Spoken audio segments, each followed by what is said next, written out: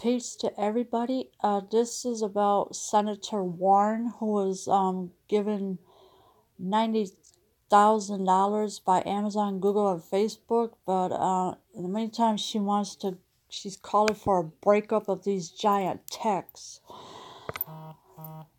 Senator Elizabeth Warren has called for breaking up Amazon, Google, and Facebook, even as she raked in campaign donations from executives and employees of the big tech firms, according to a report on Tuesday.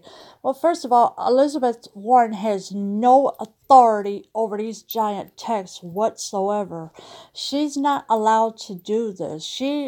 And for her to call for breaking up of Amazon, Google, and Facebook, that's just plain wrong because she has no authority over this.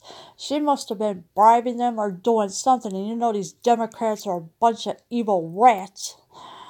The 2020 Democratic presidential candidate accepted at least $90,000 from employees of the three top-tier tech companies between 2011 and 2018, including a $2,700 contribution from Facebook's chief operating officer Sheryl Sandberg.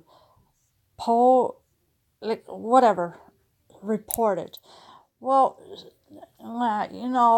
they should have never gave Elizabeth Warren $90,000 and then including $2,700 on top of it. That's just plain wrong what she is doing. The Democrats are doing everything they can to break up these tech companies, and Mark Zuckerberg is not going to go for this at all because he owns Facebook and along with his wife, and he's not going to put up with this. Google, I'm pretty sure they're not going to allow it either, and neither is Amazon because these are multi-billion-dollar companies that she's trying to break up. The amount came from donors who gave at least $200 to her two Senate campaigns and who listed their employers, the report said. Speaking at a rally on Friday in Long Island City, where Amazon backed out of building a second headquarters because of location opposition, Warren proposed that tech companies with annual global incomes of more than $25 billion could not own both the platform utility and participants on that platform. Well, in a way they can, but now they're trying to say that they can't own more than one platform because of all these high-tech companies that are really worth a lot of money, and none of them is going to be letting them go ever. It would force tech behemoths to spin off their companies and break up mergers like Amazon and Whole Foods, Google and DoubleClick, and Facebook and Instagram. The Warren campaign, which has said it won't accept donations from corporate PACs and big donor fundraisers, wouldn't say if they would reject contributions from tech employees in the future. So Elizabeth Warren is really trying hard to get rid of these companies, but nobody's going to go for them.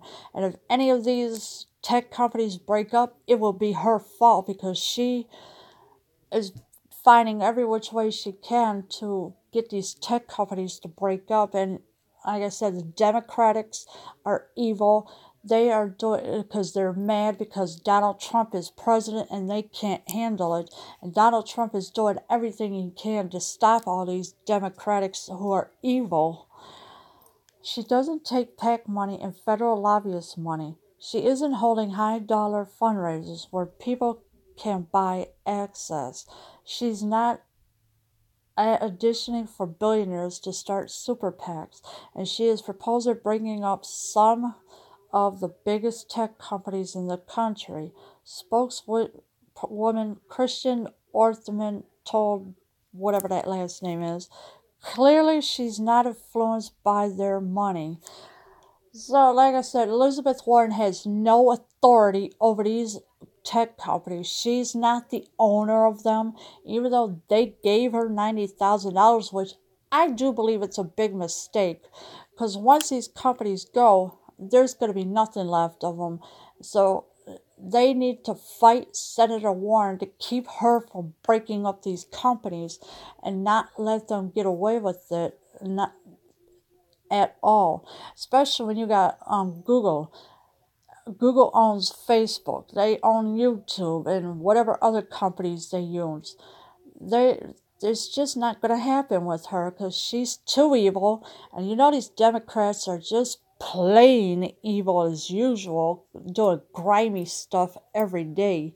So, and they're just not going to get away with it too much longer. Anyway, tell me what you think in your comments below. I'm out.